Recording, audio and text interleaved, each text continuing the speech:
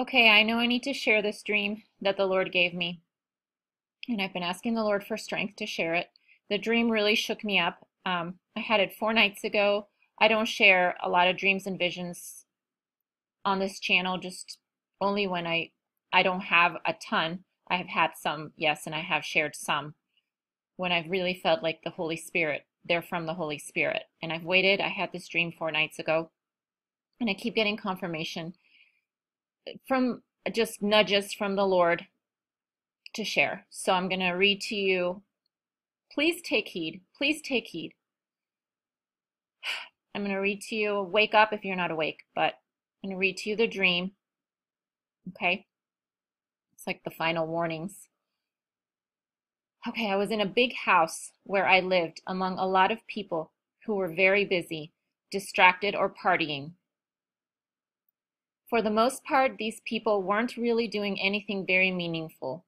They were deceitful, calloused people who laughed in arrogance and made joke of everything. I was mostly downstairs. I didn't fit in with these people at all, and I knew it. I had a very uneasy feeling around them and that something bad was coming. Then I was given a severe warning in the dream, and in the dream I even knew it was from God, that a huge, massively destructive storm was coming very quickly. So I started to warn people downstairs of the imminent danger. Now, most would laugh or ignore me and go about their business. And I didn't really even have time. I just kept warning. I just moved on and kept warning. I knew I had to go upstairs, so I did. And I warned them, and they were even more like callous to what I was saying and mocking. And I told them that they should not open the door because the storm would just destroy them. But they laughed and they looked at me as though I was crazy, and they even opened the door. And as they did, I thought at that moment the storm would just, destroy us all. So I looked at the sky and I knew that it was gloomy and there definitely was, dark clouds. A storm was coming, but they didn't believe me. And they said they laughed and said there wasn't any great danger at all. And then I was really confused and I woke up. Now, this dream really troubled me.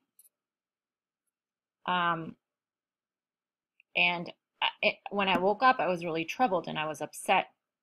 And I asked the Lord, why didn't the storm come? I was warning them and I really believed it was coming at that moment. Um, so I begged the Lord to tell me what it all meant and why the storm didn't come at that moment. And after praying for a while and getting attacked, the Lord answered and basically said, don't doubt. Don't doubt. If people don't believe you, don't doubt what I've told you. That's what the Lord's saying. Don't worry about what people think. I tell you something, you deliver the warnings and it'll happen, anyway. That's something else the Lord was telling me, but he told me that the one answer he gave me at that moment was the Titanic. That the house was a boat and it was the Titanic, and that the iceberg had been hit and it would sink. So the danger had started. And then later on, he confirmed that the ship, the Titanic, is America, and the house boat that I was in is America. The iceberg has been hit, and the signs are all around. I wrote this down. Hurricanes, fires, flood, mudslides, murder and death, shootings, lies, murder and death. These are all signs of the iceberg hitting, and the iceberg has already been hit. And if you look up the story of the Titanic, I just did out of curiosity. It's not a story. I mean, it's, the history of it, what actually happened. The people upstairs especially didn't believe they were in any great danger. Nobody thought the boat would sink. None of the passengers did. The crew did. But it even took a while for the crew to figure that out. Anyway, people are still asleep. They don't see the great danger, even though it's so many bad things have happened already. Lord have mercy.